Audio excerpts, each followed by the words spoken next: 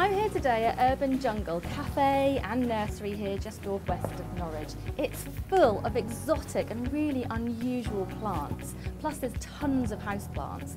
So I'm going to be meeting with Tom and Solange and we're going to find out how you can create your own jungle at home, in a small space or in a garden, and they're going to give us loads of tips.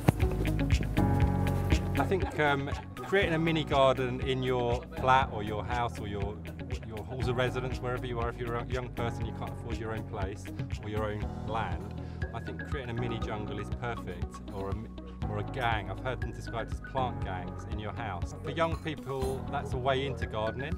It could start and stop there. They could collect different types and really explore the variety of plants that exist in the world and that you can grow inside. I think cacti are a really good plant to start off with if you're interested in growing and creating a mini jungle in your or an exotic garden in your home, because they need very little care. Well, I think the cafe at Urban Jungle, the Jungle Cafe we call it, is a perfect opportunity to surround yourself with plants and live with plants just for the short term. There's really friendly staff here to always give people advice or encouragement, and make it very, very easy for people to sort of enjoy plants.